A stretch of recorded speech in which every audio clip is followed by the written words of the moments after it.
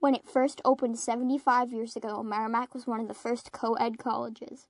Although majors open to women were limited at first, as time went on and things such as gender roles began to change the way that people viewed women's roles in society, women slowly but surely started to become an integral part of the Merrimack College community. Although relatively new within the past 15 to 20 years, the communications department is a staple of the liberal arts department, made up of 6 powerful women, 5 of whom I got to interview. I've thought a lot about your question, and I don't have a lot of stats on it, but I can speak from my personal experience. My phone is on right now because my kids are off from school this week, and I would say that juggling the roles as a female professor with or without kids is still a challenge. I think there's a lot more awareness about gender differences and challenges. It doesn't necessarily mean those have been corrected. So I'd say, for example, there is a lot of statistical evidence to say that we get evaluated more harshly in course evaluations. Men are more likely to cite their own publications and research, thereby elevating their research profile. And women often get asked to do a ton of uncompensated service work. And that's another statistically proven piece. And so I think there's a lot of awareness about it, but the action isn't necessarily there to correct it. So when I was an undergraduate, I went to Wake Forest University in North Carolina, and we had a senior female faculty member, Dr. Jill McMillan, and she was such a fantastic mentor and teacher. She was available, she was helpful, she would coach us through schedule issues or, class issues. And I'd say one of our professors was a little creepy, and she was a good sounding board to talk about what was going on, and she made things happen within the department to take care of that issue.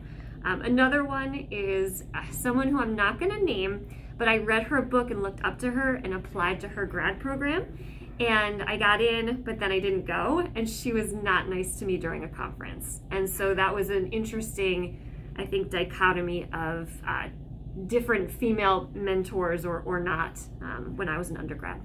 I would just say to actually take action on correcting some of the imbalances and discriminatory structures that I've cited earlier. Being aware of these problems and actually addressing them would really make a big difference to me. We do great research, we do a lot of great teaching, and I think it would just be nice to be supported in all of that fully.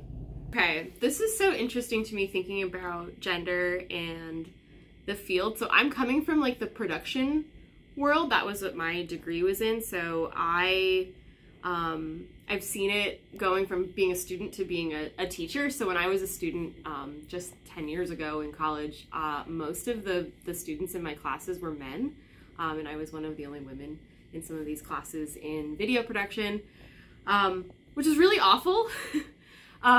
Really awful. And then as a teacher now in the comm department and teaching production courses, I have so much more of a 50-50 split between men and women, and it's really interesting to me. It really gives me hope that we're kind of moving in the right direction. I had a really great professor, Mary Baker at Fitchburg State. She's actually, I think, the department chair now for the communication and media department there. And she was the person that I saw, they always talk about in media and everything, like, you want to see yourself, you want to see yourself represented. And I saw myself represented in that classroom when, she was talking about production. She specifically taught pre-production and the planning courses and production management. So that's where I really learned a lot of those skills and really fell in love with pre-production. I really hope, really, that we can just keep working on breaking down those gender stereotypes and gender norms and all of that stuff that's so awful and terrible. There's a lot of pressure on women just in general in the world to just exist and be perfect, and no matter what you do, somebody's going to be upset with it.